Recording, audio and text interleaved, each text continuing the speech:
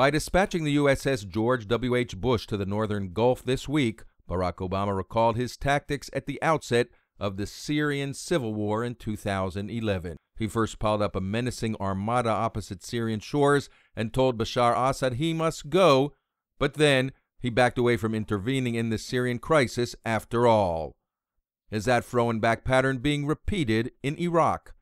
How to interpret the posting of a U.S. warship opposite Iraq on June 15th, and for that matter, Barack Obama's comment 2 days earlier. We do have a stake in making sure that these jihadists are not getting a permanent foothold in either Iraq or Syria. Yet he appears to have again developed cold feet. This is explained oddly by the CIA and Pentagon not having determined the exact makeup of al-Qaeda's ISIS, the Islamic State in Iraq, and the Levant, which has swallowed up much of Iraq's Sunni heartland.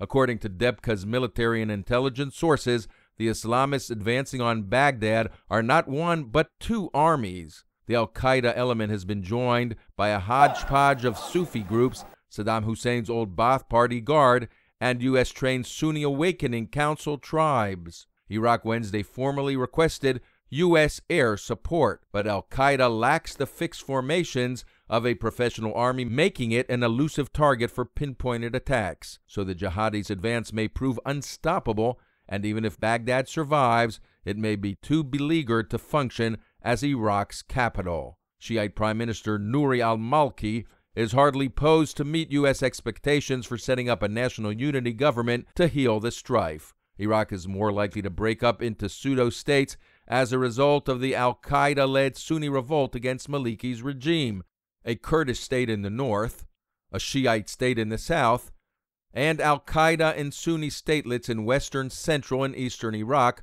up to Baghdad's outskirts. ISIS also has plans to send its heavily indoctrinated foreign recruits back to their own countries, primed for terror. The people in that regime, as well as trying to take territory, are also planning to attack us here at home in the United Kingdom. Al-Qaeda's success in the face of Obama's vacillations may infect Iraq's neighbors with an epidemic of instability. This has been a DEBCA File exclusive presentation.